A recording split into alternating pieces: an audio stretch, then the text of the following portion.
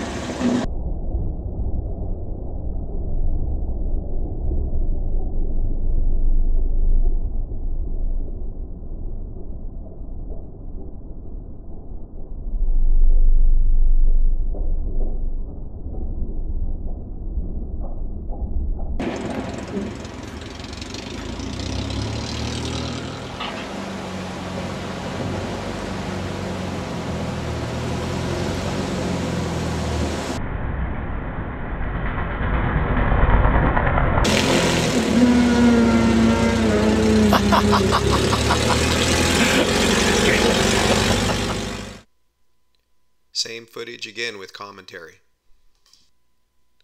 These places you see in this video are places that Lonnie and I played over a number of years very close to where we live. We were both very familiar with what to expect when we were in this particular area, but things were still constantly changing, so from one time to the next you'd have to look over an area pretty well before you just go in and land it. This river would rise and the landscape would completely change after high water. Lonnie and I both ran 31-inch bush wheels up until the day we had the idea of taking the tire that Bill Duncan at Alaskan Bush Wheels was making, the 35-inch Alaskan bush wheel. At the time, this 35-inch Alaskan bush wheel was only being made for the Beaver or the Platus Porter, and having him make a lightweight tire, I contacted Bill Duncan and I asked him if he could take that tire from the 65 to 70 pounds it weighed down to 30 pounds, and he did not think so, but he said that he could probably get it in the 40-pound range. And I asked him how much it would cost to make a set of tires, and he said, well, that's not the main problem. The main problem is there's no wheels available. And I said to him, well, wheels aren't a problem because I can machine my own. So why don't you come up with a price for a set of tires and let me know. About a week later, I had a set of tires sitting on my back porch. The U.S. mail had delivered them. And I called Bill up and I said, how much do I owe you? And he says, try them out, see what you think.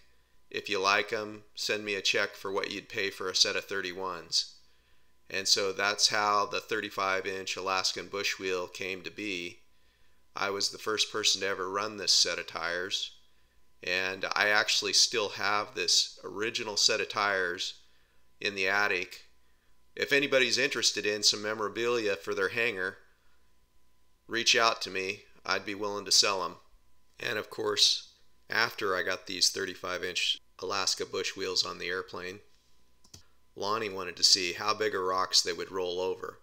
So every time we went somewhere, he'd be like, I bet you could land there. And I'd go over and I'd give it a try. Everything always seemed to work out with them. They would roll over just about anything. And taking off and landing wasn't really the problem. It was mostly taxiing. They also made hydroplaning easier.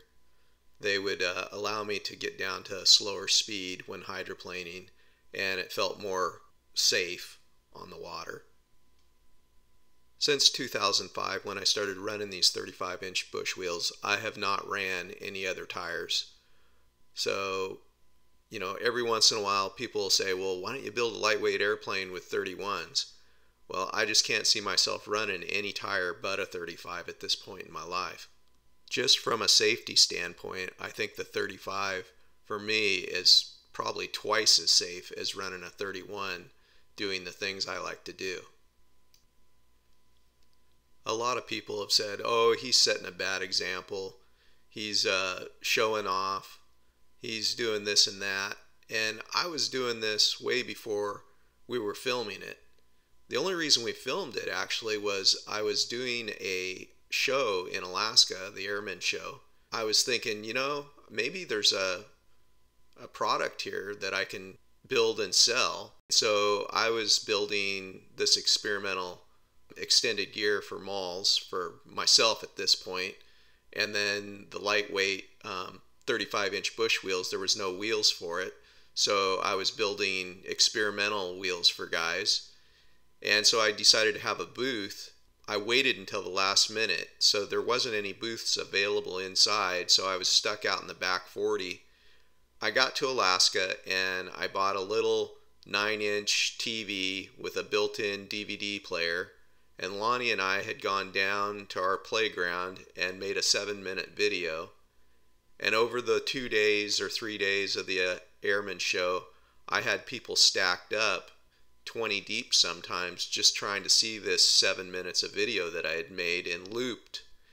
So I was thinking, this is interesting. And I had a guy come up to me and he's like, I bet you could sell a DVD if you made one. And that's how the DVD thing started. Lonnie and I would have been doing this whether there was ever a video made or not. This was just what we were doing for fun.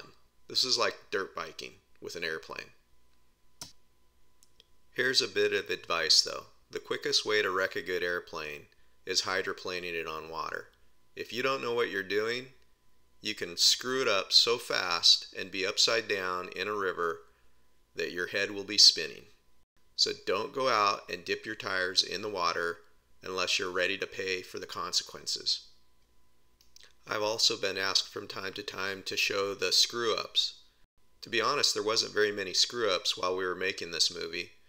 There were a few, and I think I included them in the video Big Rocks Long Props Volume 1 in like the bonus section or something. I built this airplane Bushwacker in 2002 is when I started building it, and I finished it and had it flying by 2004. I built it for this purpose. I didn't build it for anything other than to do off-airport. And I had been flying an M5 with a 235 horse 6-cylinder engine, and I just knew that if I built an airplane like I had been flying but with a bigger wing and lighter and purposely built for what I wanted to do, it would do pretty much what a Super Cub would do. Well, we're at the end of another one, so if you like what you saw, hit the subscribe button.